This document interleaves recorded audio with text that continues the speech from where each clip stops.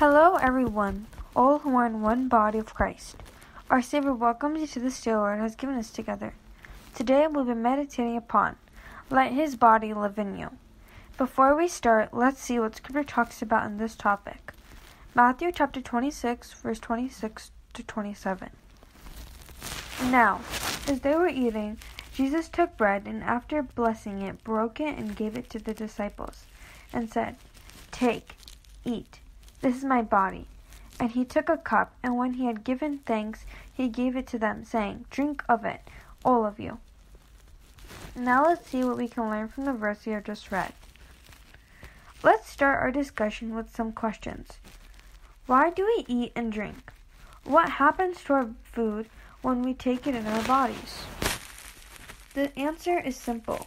We eat and drink because we want to live. Without eating or drinking, we can't survive. Our body needs to be nourished by what we eat and drink.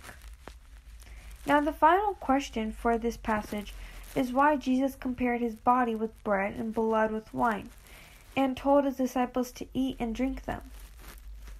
What I have observed is that Jesus likes to live in his disciples' lives. He gave bread as body and the wine as blood. This passage is accomplishing two things.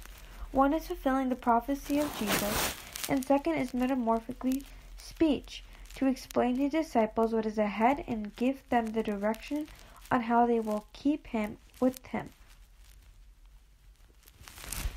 He encouraged them with the message that though his body will be broken, he will stay in his disciples' body. And to keep that body alive, he gave his blood to keep his body warm, alive, and functional in his disciples' body. He also said, whenever you meet, remember by practicing the same thing.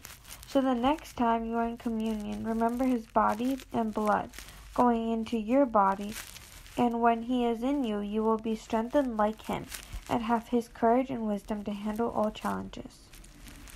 He gave his body for them to show that his body will be crushed physically and it metamorphically can survive without blood. This message also gives us a promise for you today. The promise is, I have been crucified with Christ.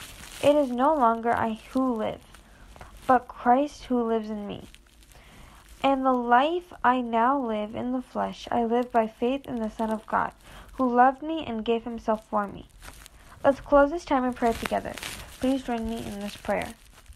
Dear Lord, Heavenly Father, mighty wonderful God, Lord, thank you for your sacrifice for me so I can be saved.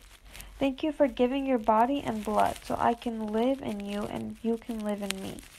Help me to remember what you have done and have your courage so I can overcome all the challenges. In Jesus' holy name I pray, amen. Have a blessed day, everyone, and if God willing, we'll talk to you tomorrow.